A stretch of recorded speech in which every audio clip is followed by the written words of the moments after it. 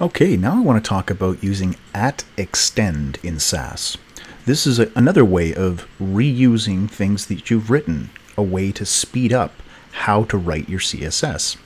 So I'm going to define here three properties: warn, error, and critical error. These are classes that I'm going to use on my web page when I want to define, okay, something needs to be warned about. I'm giving the message to a user and I want them to pay attention to it, so I'm going to use a bright color. Then there's error, which is something bad, really bad that's happened. And then critical error, something that, well, nothing else can be done until they deal with it. So I want these things to represent something on the page that requires a little bit more attention. Every level I go up, more attention is required. So perfect chance to use @extend. What this does is it lets me copy some other CSS that I've written somewhere else in my file and include it in something new that I'm writing. So I've defined this class warn with the color bad. That's my variable from up here. Inside my error class, I also want to use that color. So I'm going to say extend.warn.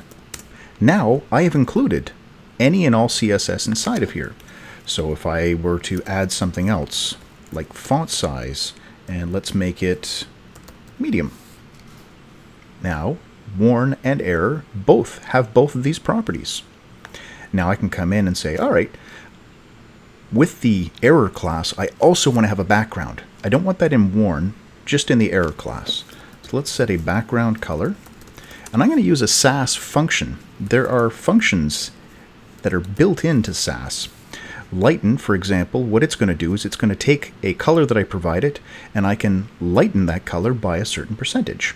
So let's take that color we're using for the fonts and I'm going to lighten it by 40%. There we are.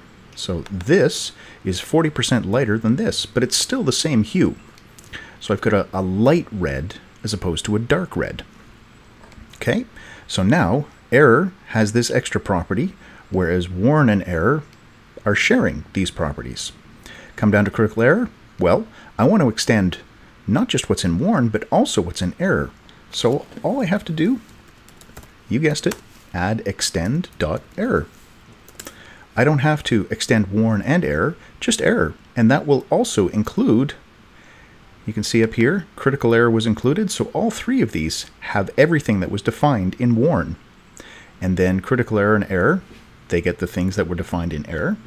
And now new things that I can add, let's just say border top, 2px solid.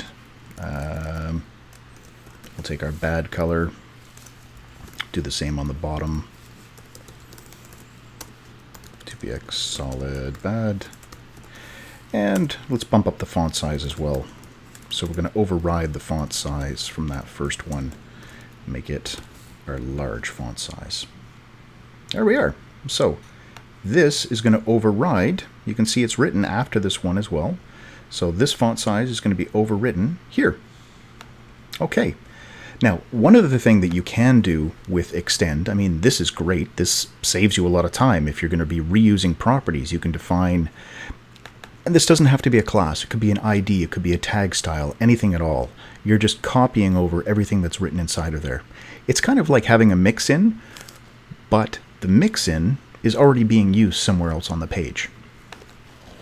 Okay, one other thing that you can do with this, let's say I defined an anchor style, and we're going to use our color, and then I'm going to use my parent selector and add a hover style for anchors, where we'll say that text decoration is underline. Okay, so I have those now. There's my anchor style and my hover. Now what if I wanted to reuse this, all of this? Well, I can do extend with that as well. So let's create a new class called .link, where there's some other properties. We'll say font size on these things is going to be large, and they've got a border 1px solid pink. You know, something that you use all the time. And we've got these properties, but I also want to include this color, and I want to have a hover pseudo class on link. Well, if I just @extend a, what I'm going to do is I'm going to add link hover and link. So not only did it copy the stuff right here for anchor, but it also understood that parent element is referring to link, not just a, but also link. So we got a hover and link hover. So great tool. Extend, experiment with it, play around with it. You're going to love it. You're going to save a lot of time using this. If you have any questions, feel free to leave them in the comments below. If you found it useful, please share it. And as always, thanks for watching.